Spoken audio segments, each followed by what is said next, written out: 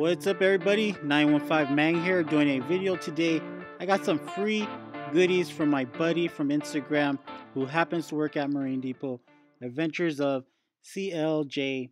I just want to say thank you. I got hooked up with some stickers and the frag plugs were just an added bonus. So it's always good to start off the week with some free stuff. And I could use these frag plugs and I really appreciate it. In this video, I'm going to do an update on the 180. Picked up some new corals, which I really didn't talk about too much last week, but I haven't had an opportunity to get it to open up yet. I've been trying all kinds of funny stuff.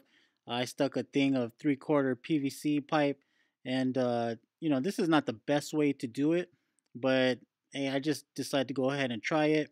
I put some food in there. And if this isn't target feeding, then I don't know what is. Alright, so what kind of coral did I get? I got a non-photosynthetic or NPS coral. What that means is the light is not going to keep it alive. You do have to feed it. So I haven't been able to get it to open up. I picked it up from the LFS, the Coral Reef, and I just haven't had the chance to see it open up yet. I know they said it opens up at night. But I'm getting a little worried about it because it's been about 3 days and it hasn't opened up. They do eat meaty foods. When I do feed my tank brine shrimp, I go ahead and squirt some that way. The brine shrimp is kind of thick. Usually my frog spawns, they'll eat it up, the brine shrimp, with no problem. But instead I've been using a little bit finer type of coral food. And let's see if it opens up. My frog spawn right here is doing really good. I really haven't been enjoying the view too much. Up until now because I had a big old frag rack. But since I have that 40-gallon up, I went ahead and I moved it over there. The dendro, I kind of put it in the shade. That way it's not getting the full thing of LED. I might try to change it up and glue some rock or something so it'll be even more covered from the light, since it doesn't really need the light at all. This next coral that I got it a while ago from Reefer's Garage. I put it on that Aquamax putty, and it's doing really good now. It's really enjoying the flow. I ended up sticking an RW15 in the middle of the tank, kind of towards the bottom, shooting up. And it's, it's doing really good. The polyp extension is out. And as far as the color, it's kind of like a red golden color. And that frag came from Reefer's Garage, one of their SPS packs that they were doing for $120. Now, it started off with $100 for 10 or 12 SPS. Then they raised it up to $125, and now it's even more expensive. It's not too expensive. You don't really know what you're gonna get, but it is. Every time I see it, it's going up in price. So if you haven't done it, think about doing it. You'll get some nice pieces. That bird's nest on the top. It's a big piece of bird's nest. It's as wide as my hand. It's just growing, and it's doing really good. I put it on the top, just to mess around because I didn't really want it anywhere else. But my Monopora right here is kind of messed up due to the fact that I wasn't doing water changes for a while. So I'm sure my alk dropped. I wasn't testing it, but it did take a hit. Now, that's probably like the only thing that took a hit, that and the Jedi Mind Trick right next to it. But the green Slimer, you can see it's branching, it's growing up all kinds of different directions because of flow, and it's doing really good. I'm just going to leave it alone and continue to let it grow. Now, if you're looking for a few pieces, I got that one from cultivatedreef.com. Check them out, they're doing sales all the time. Other than that, guys, the tank is doing really good. I did take a hit, like I said, from not doing water changes. And you know what? I'm back on schedule. The reason I was holding off is because I wanted to set up this 40-gallon. What I'm doing is today's going to be a water change day. So I'm going to change the water from my 180. And then I'm going to drain the water from the 40-gallon. And then the water that I drain from the 180 is going to go into the 40-gallon. So that way I'm not wasting so much water. And I'm just going to do it like that. I was doing that for when I had the 20-gallon setup, and before I wasn't doing it, the 20-gallon was all messed up. It was getting all full of algae. I started doing that, and that algae problem went away. along with the vinegar dosing. I do want to get a few more fish. Not trying to get crazy with it. I just want a little bit of small fish. I'd love to get me some more anthias, but healthy anthias, not some anthias that are just going to die and kill everything else. I'd like to get some small anthias, some different small fish, and a yellow tang. After that, I think I'd be good. I know I said I wanted a trigger before in the past. I thought about that. I said no. So I'm not going to do that. I thought about adding some more wrasse, but you know what? My Melanaris wrasse does really good. I don't have a whole lot of sand in this tank because it's all my sand bed is dedicated to corals.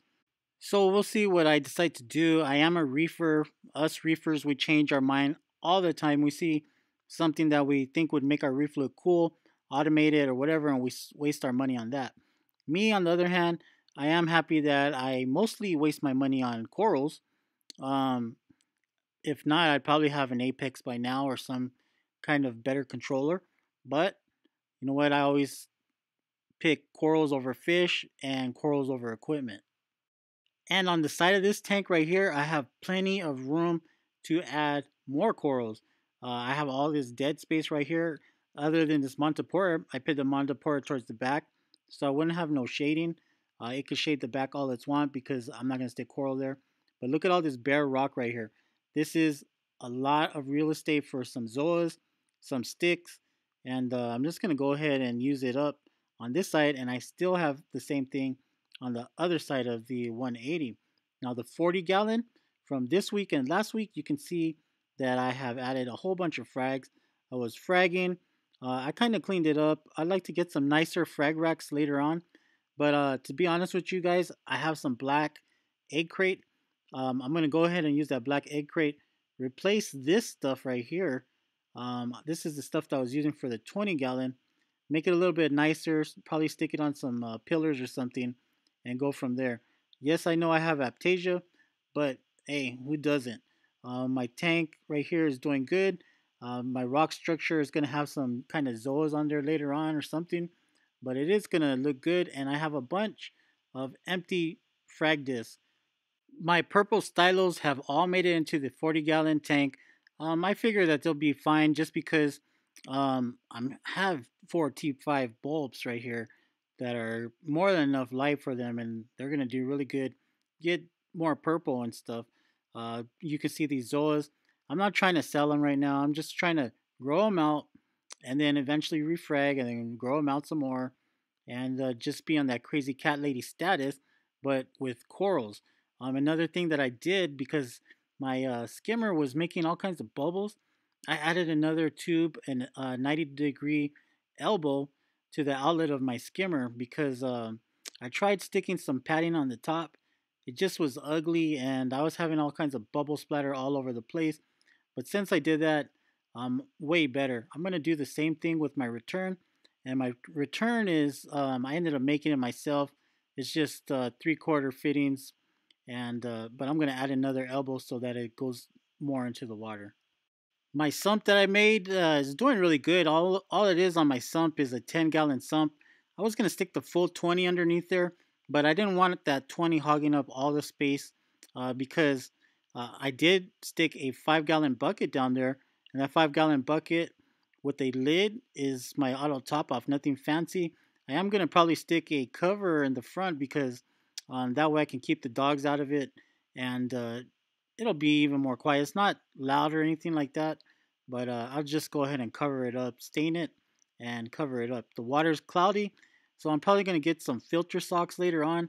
What I have been doing is I use a reactor, and my reactor is stuffed with some filter floss, and it's doing kind of a good job. Not as good as some filter socks would do, but you know what? That's later on the road. As you can see, my skimmer did really good. My overflow right here is quiet. I misplaced that mesh. I don't know what the heck I did with it, but I gotta go find it and make it even quieter. You can see the reactor right here. I pulled this reactor from the 180 to kind of clear out some water, and then until then, I'll go ahead and get some filter socks, but it's working really great. For this 40 breeder, I'd like to get some DJ switches. Now the DJ switches illuminate when they have power going through it. You just turn them off and then it'll cut it off. That way you don't have to unplug it, everything the way that I've been doing it. Since having my RW15, I do like holding the feed button. That way I can shut off all the water flow. But if I had a DJ switch, I could just flick that sucker and then turn off my return pump and I'd be good to go. Other than that, the bulbs, you can see how they're spread out. The blue ones are the ATI Blue Plus, and then the white ones are the ATI Coral Plus. So I have plenty of power to grow whatever coral that I like, SPS, but I'm not really into that SPS game yet. I am dosing. I'm using all the Aquamax line. I'm only dosing 2.5 ml a day for the 40 gallon and 5 ml a day for the 180. But lesson learned, I don't dose on top of the tank anymore. I pour it in the sump so that way I don't burn out my coral. And I just think that I was burning them out by putting them on the top. I am using potassium. I'm using a little bit of iodine, the A and B, the alk, the calcium, and it's good stuff. I do need to buy a little bit more of the A and B, the alkalinity and calcium, because I am going through it. I haven't been doing any water changes. I'm on a 2-week water change schedule now. So instead of doing it every single week, I am doing it bi-weekly. Now, as far as my dendro coral, I was able to get it open. This is in its new spot, opened up.